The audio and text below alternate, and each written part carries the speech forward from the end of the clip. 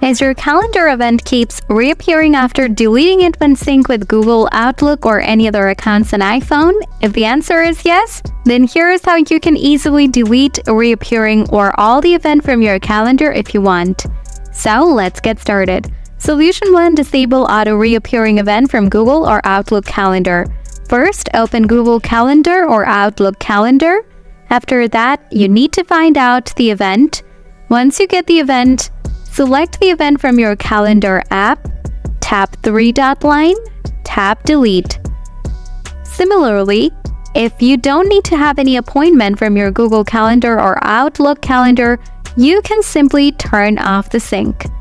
To do that, open Setting, scroll down, tap App, scroll down, find out Calendar, tap Calendar Account, find out your Google account, open this up.